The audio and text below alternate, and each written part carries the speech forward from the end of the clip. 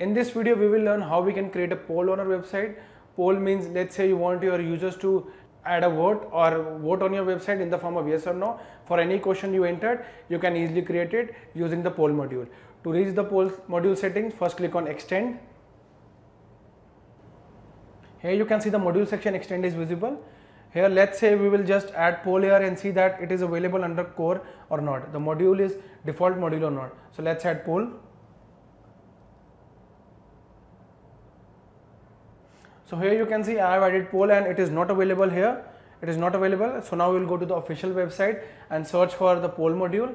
Here you can see the link drupal.org/project/poll is visible. This is the official page of poll module.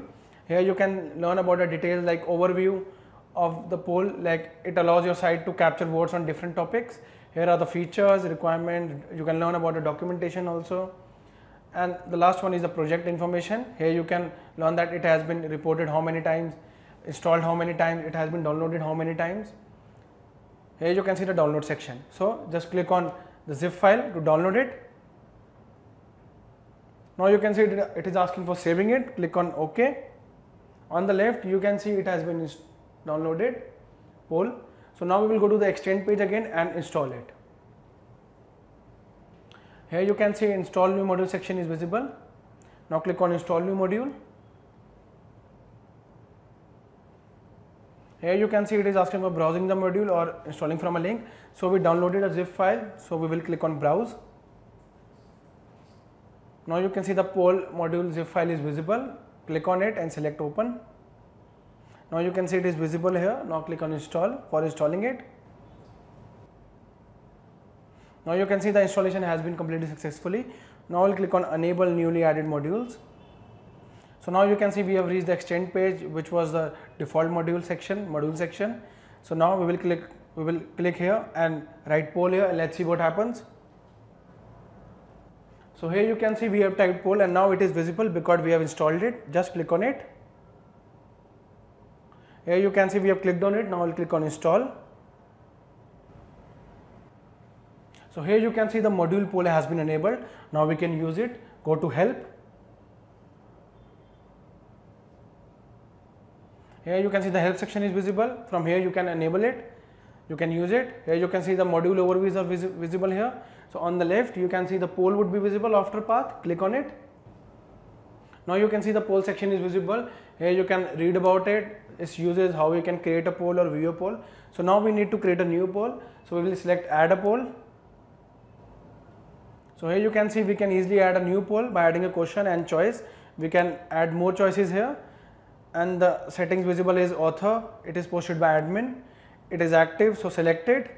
Runtime, it means that for how many days or for how many time the poll would be visible on the website. So I'll be selecting unlimited only. The next option is allow anonymous vote. If you don't want user to log in and just vote it, you can select it. The next one is allow cancel vote. It will allow users to cancel their votes. So we will keep it as selected. The last one is allow viewing results. It means that the user can view the results or not. So we want the user to view it. So we will click on it.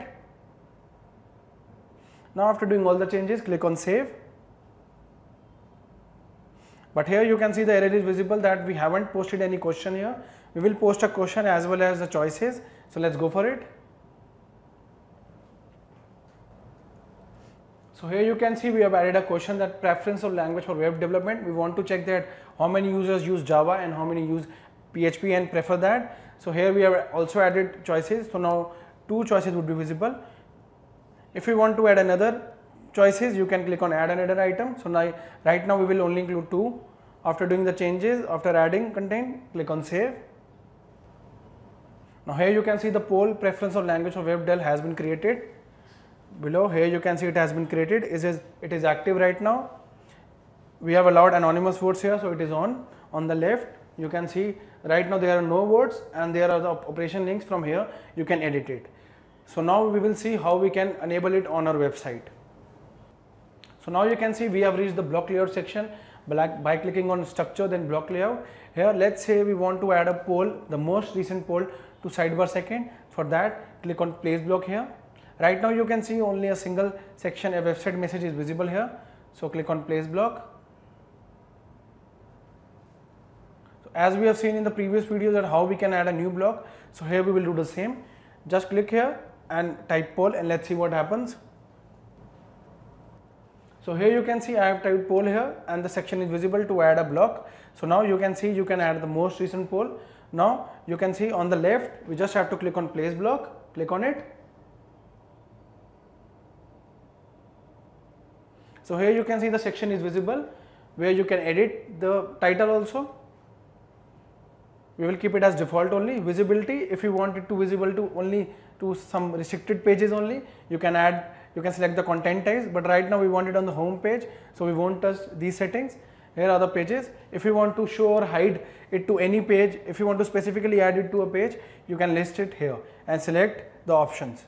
Here you can see the roles. You want it to be restricted to which user? We want it to be visible to everyone, like admin and everything.